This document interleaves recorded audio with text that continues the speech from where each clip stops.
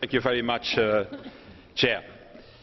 So, I can tell you it's not an abstention for the Liberal Group, so it's a clear yes for the new Commission. A little bit of courage, Mr. Kamal, in the start of this new Commission, please. That we need clear statements and clear positions. And we got a lengthy discussion yesterday in the group, and our conclusion is that we shall support this Commission as part of a pro-European coalition that also supported you when you were appointed as the President of this Commission. And you know it also that this Commission received the support from us not for free. We expect a different Commission than the previous one.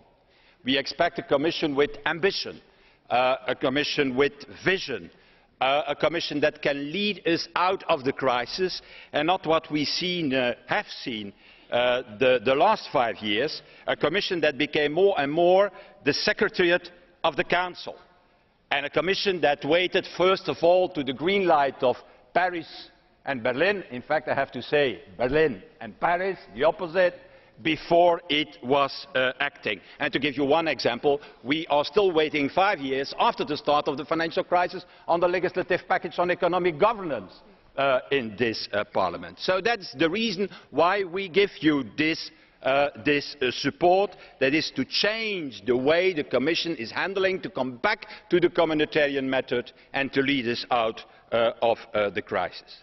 But more precisely, what we hope to see from your Commission are 3 precise things. First of all, a credible strategy on investment and growth.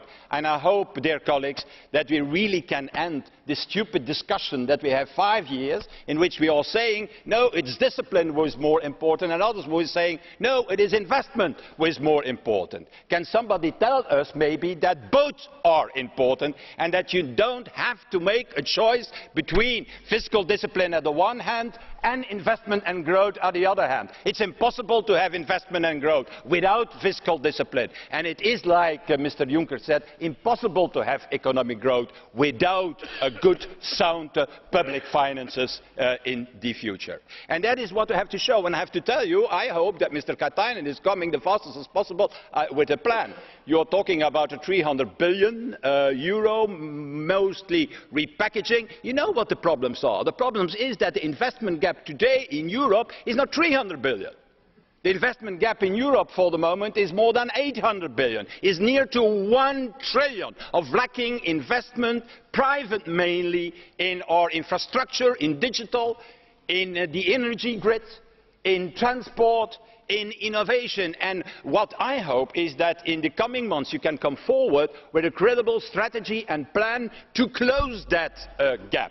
Not by the classical way, say, yeah, we shall increase a little bit the amount of capital in the European Investment Bank. You need to come forward with a credible strategy like Delors did it, creating the internal market for consumer goods. We need a new way forward in the integration of the European Union, in digital, in energy, in innovation, in our capital markets, who are not unified for the moment. And that is what we are waiting for, the fastest as possible, because we need it. And the second thing is, can it work, this new structure? We were always in favour of coordination and clustering. I hope it can work. But I have to tell you, I have some doubts about it. In a marriage, it's very clear. You don't decide everything together. I decide in my marriage about questions of peace and war, and my wife is doing the finances. So there's a clear division of power in my... But I don't know if appointing 2 commissioners for the Stability Pact is the way forward. I think that it could be a source of problems, and I hope that is not, because I'm very much in favour of coordinating and clustering, and I hope that in any way we shall not see internal battles inside your Commission. We got a long deadlock in the European Union, with discussions between Paris and Berlin on the future strategy of the European Union. We cannot afford ourselves to have a deadlock because Mr. Dombrovskis and Mr. Moscovici have not the same opinion about the appliance of the Stability Pact and about the future strategy. So I want that we look to it near, and that you intervene immediately if such a deadlock could exist. And then finally, the new Commission should be also univocal on European values. And there is a problem. You have already indicated the problem. maybe Mr. Navracsics is competent to be Commissioner, but not on the portfolio you assigned him. You have announced now, a few minutes ago, that he should no longer be responsible for citizenship. I think that's a good step forward. Does it solve the whole problem? I don't think so. Yesterday you received a letter by Mr. Bernard Faucroul, the director of the music festival of Aix-en-Provence, and that in the name of a long list of eminent European artists, painters, composers, actors, architects, directors of opera houses, theatres. And I want to tell you that we fully back, in fact, the content of this letter.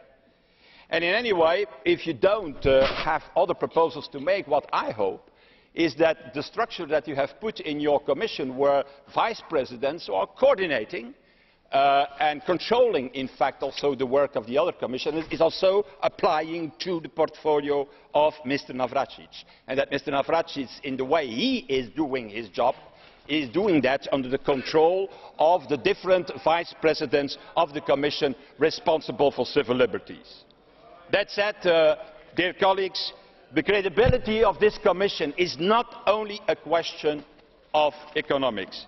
It's also a question of values, because Europe is also about democracy and about human values. Thank you.